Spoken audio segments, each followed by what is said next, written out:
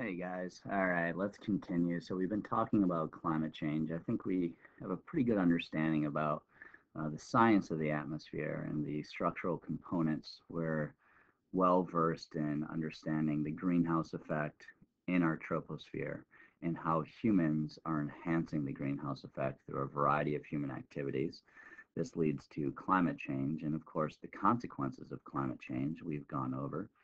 So we're at the point now where we start having to think about how we're going to respond. What are the solutions to this? And, at first glance, they seem overwhelming, right? So we do have solutions. We have ways to mitigate the effects of climate change. And for that reason, we probably shouldn't be burying our heads in the sand. So there are solutions, and we're going to look at them. So if you guys turn to page 5 in your yellow books, let's go ahead and take a look at some of the solutions. Um, the solutions themselves could be categorized into prevention or cleanup. So I want you guys to look at each bullet point and go ahead and try to categorize each bullet in terms of whether it represents a cleanup or a reactive approach to climate change versus a preventative approach, sort of keeping the milk in the bottle before you spill it. So go ahead and classify and we'll come right. Okay, let's see how it went. Let's go through one bullet point at a time. I want to look at actually the first bullet and the second to the last bullet because there's a big difference here. Storing CO2 by planting trees versus reducing deforestation. Storing CO2 by planting trees would represent reactive approaches. It would be cleanup. In other words, the CO2 is already in the atmosphere, and we're trying to mop it up by planting trees so they can sequester it through photosynthesis. Now, reducing deforestation, that's preventing those carbon sinks from being destroyed. It's keeping the carbon in the biomass of the tree, and it's also going to allow that forest to continue to maintain a healthy carbon dioxide composition in our atmosphere. So that would be prevention. Second bullet, shifting from coal to natural gas would be considered prevention because you are preventing the CO2 from getting into the atmosphere since you are using a less polluting fossil fuel. We know coal gives off more than twice the amount of CO2 compared to natural gas because natural gas is a gas and it burns more complete with less CO2 emissions. Improving energy efficiency, that's getting a bigger bang for your buck, so to speak. You're getting more work out of every unit of energy. Consequently, you have to use less energy to get the job done. And that means potentially using less fossil fuels, which would reduce and prevent the emissions of carbon dioxide and other greenhouse gases. Restoring wetlands would be cleanup. If you prevented wetland destruction, that would be prevention. But wetlands are, of course, really important carbon reservoirs. Subsidize renewable energy. That means we're using solar, wind, hydro, perhaps geothermal. Each of these give off very little, if not zero, carbon emissions, and therefore that would be prevention. Putting a price on greenhouse gas emissions would be prevention because you would incentivize companies to use less polluting technologies and therefore give off fewer carbon emissions. Finally, the last one is kind of a controversial one, and it seems like a good idea initially, and it might be, but it's called carbon capture and storage, CCS. And many view this as sort of a band-aid approach. In other words, if you have a coal-fired power plant and you're burning the coal, CO2 is going to come out of the smokestacks.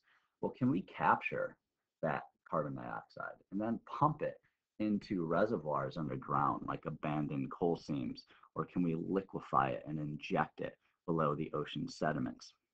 Seems like a cool idea and a good way to remove that carbon. The concern, of course, is are we going to be able to seal these reservoirs? And what happens if they leak? And what happens if there's a big blinding pulse of CO2 emissions happening all at once from these reservoirs? Furthermore, many argue that it just simply sort of promotes the use of coal and actually increasing the use of coal. And there's still other consequences with coal. You have to mine it. Acid mine drainage. There's acid deposition from burning it, releasing sulfur dioxide. There's suspended particulate matters, which affects people's respiratory systems. So there's a lot of consequences. And by using carbon capture and storage, that's a process that requires energy. and therefore you'll just simply be using more and more of this coal in the future. So these are all really clever strategies, but many argue that we can't just go at this alone. There needs to be international consensus and a treaty amongst countries to all get us on the same page so we can solve the global environmental problem. There needs to be international cooperation. Now, this was really inspired by an international policy that happened in 1987, 10 years before the Kyoto Protocol. In 1987, the Montreal Protocol was passed. 36 countries signed on to the Montreal Protocol. They did this in an attempt to solve a different environmental problem. Specifically, they were trying to solve the problem of ozone depletion in our stratosphere by phasing out the use of CFCs. 36 countries actually reduced the amount of CFCs released by 35%.